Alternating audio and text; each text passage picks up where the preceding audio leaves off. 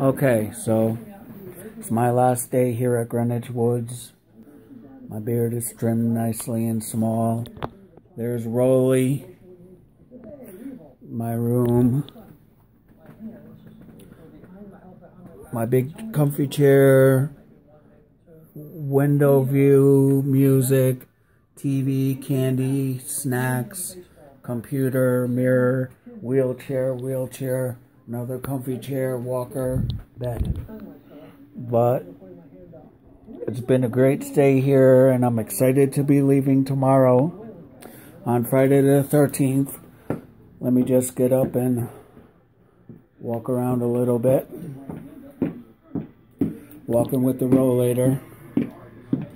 Gonna go out to the hallway and just have a little peek. It's loud. The guy likes to have the TV on loud out there. But anyways, this is the room. It has a shower in it, so that's phenomenal. But a little leaning on the wall so I can let go of the Rollator and scratch, which is okay.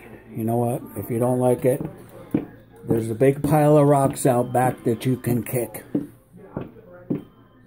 But walking around, you can hear my little boots, my Real Tree shirt, Real Tree pants, Real Tree hoodie, Real Tree hats.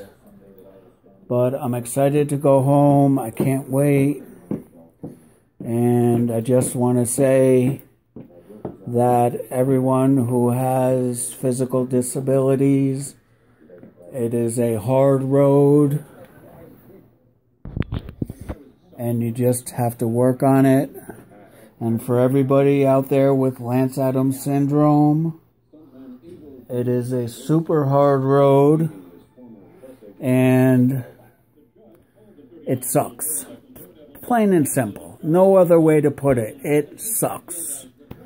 But my speech is so much better than it was in the past. And my hair is longer than yours. But anyways, I'm just excited to be going home.